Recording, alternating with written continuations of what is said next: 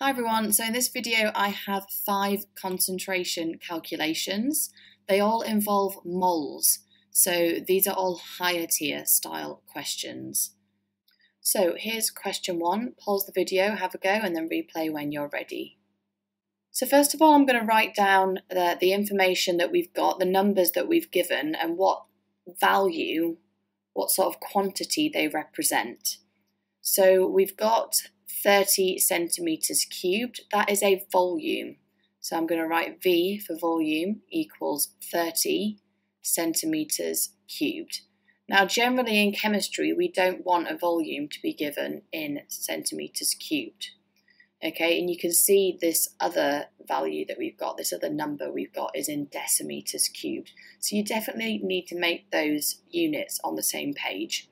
So we're going to convert centimetres cubed to decimeters cubed by dividing by 1000. So it becomes 0.03 decimeters cubed. Okay, the other number we've got is 0.105 and the unit is moles per decimeters cubed. So that unit is a unit of concentration. Okay, so the equation we should know that involves volume and concentration is number of moles. The number of moles is the concentration times the volume. So I can work out the number of moles of sodium hydroxide by doing 0.105 times 0.03. And that comes out as 3.15 times 10 to the power of minus 3 moles. Now we've been given the MR of sodium hydroxide here is 40, MR equals 40. So the formula that involves N, number of moles, and MR is N, number of moles, is mass divided by MR. Okay, so I'm going to use this formula to work out the mass of sodium hydroxide, which is what I've been asked to do. So I'm going to substitute the numbers into this formula. So N we've worked out is 3.15 times 10 to the minus 3. We don't know the mass yet, but the MR is 40. So to get mass, I'm going to do 3.15 times 10 to the minus 3 times 40. And the mass comes out as 0.126 grams. Here's question 2, pause the video and have a go, then replay when you're ready. So again, I'm going to start off by writing down what I know from the question. We've been told 250 centimetres cubed. Centimetres cubed is a unit of volume, so I'm going to write V equals 250 centimetres cubed. We don't want the volume in centimetres cubed, given that we've got decimeters cubed over here, so I'm going to divide by 1000 to convert to decimeters cubed. Okay, the other number I've been given is a concentration, so I'm going to write C equals 0.05 moles per decimeter cubed. The formula involving concentration and volume is number of moles is the concentration times the volume. So I'm going to work out the number of moles of citric acid by doing 0.05 times 0.25. And that comes out as 0.0125 moles. Okay, so we've been given some relative atomic masses for carbon, hydrogen and oxygen. So with that information, we can calculate the MR of citric acid, C6H8O7. So since there are 6 carbons, I'm going to take the relative atomic mass, 12, and multiply it by 6. And since there are 8 hydrogens, I'm going to take the relative atomic mass of 1 and multiply it by 8. And since there are 7 oxygens, I'm going to take its relative atomic mass, 16, and multiply it by 7. Add that all up and we get an MR of 192. So the formula involving number of moles and MR is N equals M over MR. I'm going to substitute in the numbers that I know. So N is 0.0125.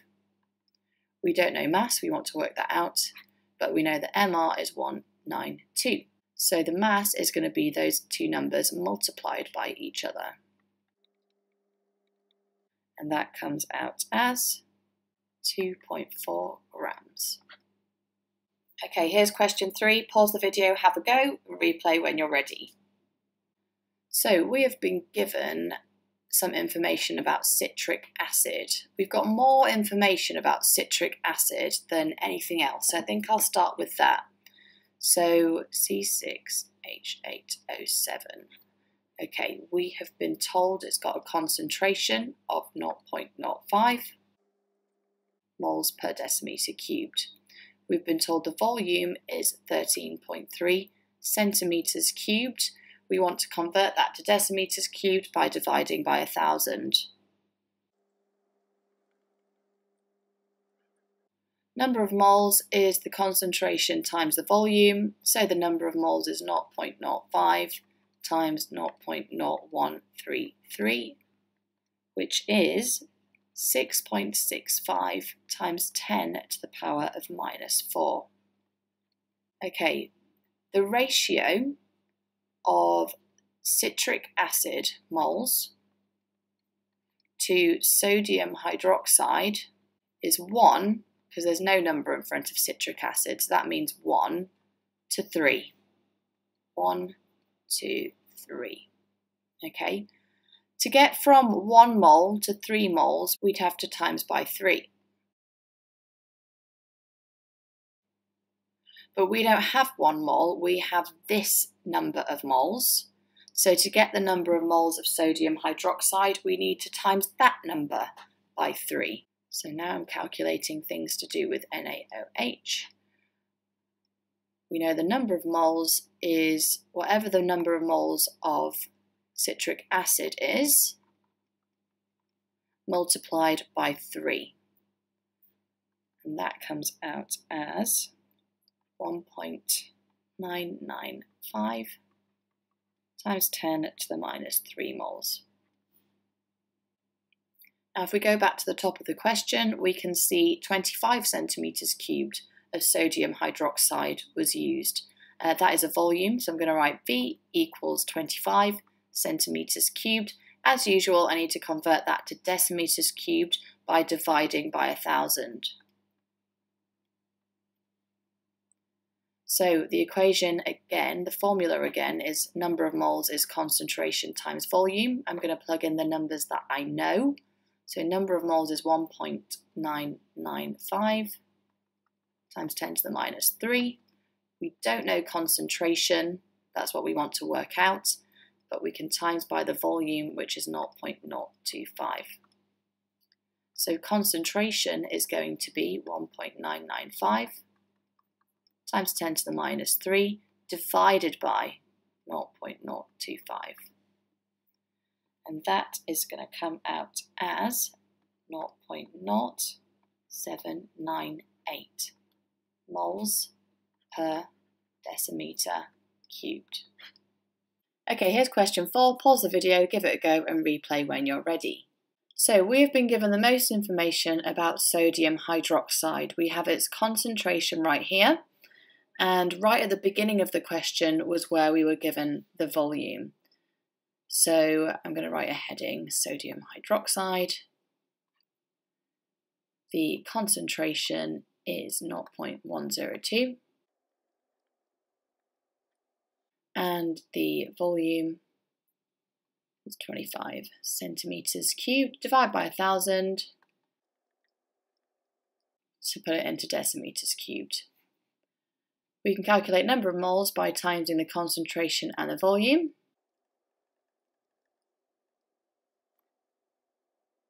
And that is 2.55 times 10 to the -3 moles.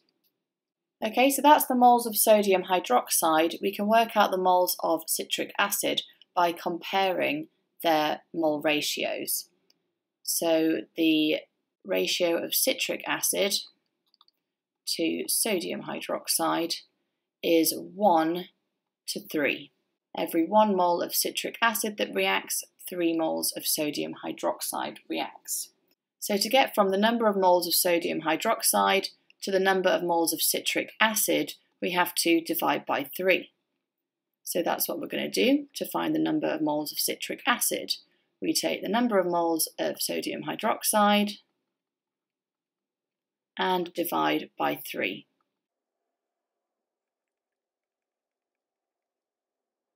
Okay, so we've got the moles of citric acid. We can work out the volume because we've been given plenty of volumes of citric acid in the table.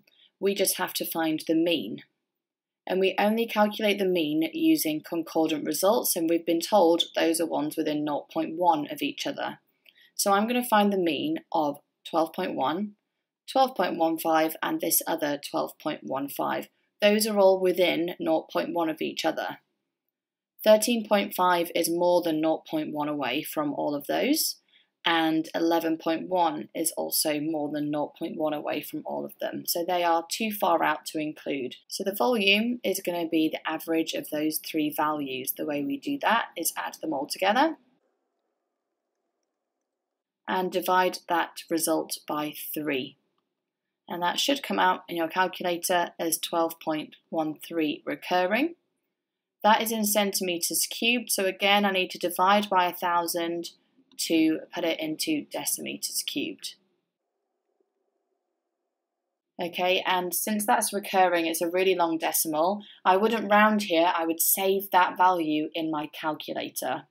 So our formula is number of moles is the concentration times the volume. I'm going to plug in the numbers I know. Moles is 8.5 times 10 to the minus 4.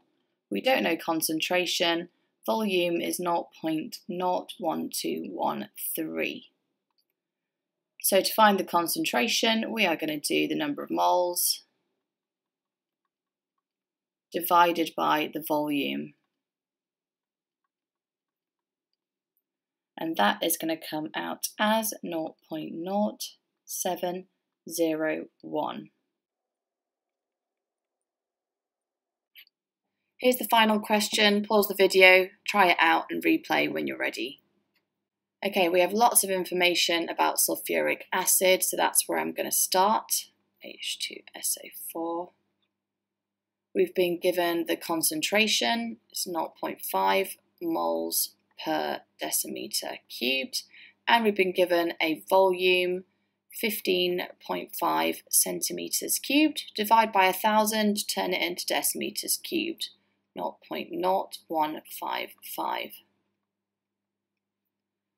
We can work out number of moles by doing the concentration times the volume, 0.5 times 0.0155, which comes to 7.75 times 10 to the power of minus 3.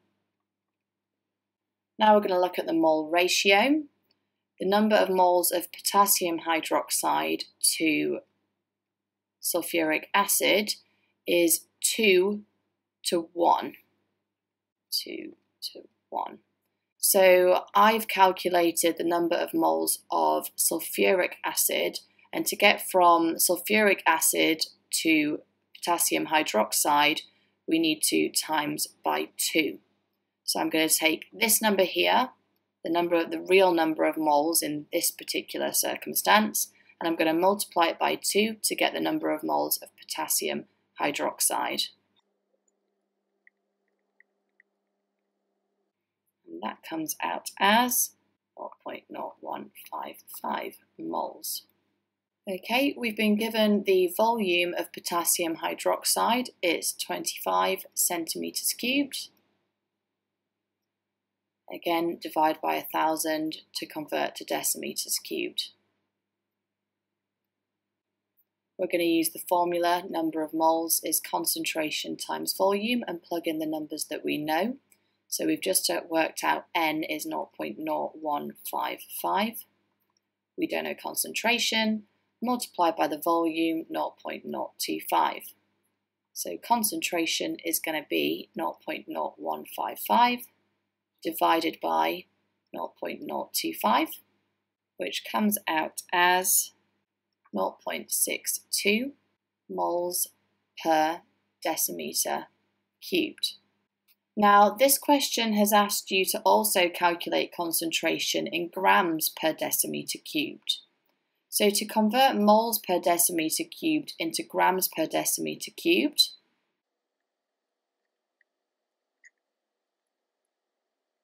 you need to multiply by the MR of that substance.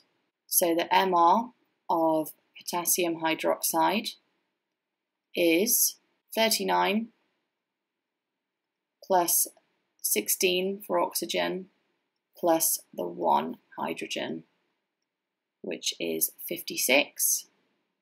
So to get the concentration in grams per decimeter cubed, I'm taking this concentration in moles per decimeter cubed and multiplying by the MR.